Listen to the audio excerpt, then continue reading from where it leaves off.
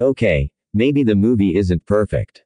Aladdin's singing voice sounds a bit weird, and the animation isn't quite as good, but this is worthwhile. All Disney sequels should be something like this. This movie comes up with an original plot, rather than reusing the old one. The songs might not be quite up to par with the originals, but they are still a lot of fun. The best part is that the movie ends well. It brings the trilogy to a rather sensible closure, rather than having some sappy ending like The Little Mermaid 2. This is the type of movies Disney should at least be making as sequels.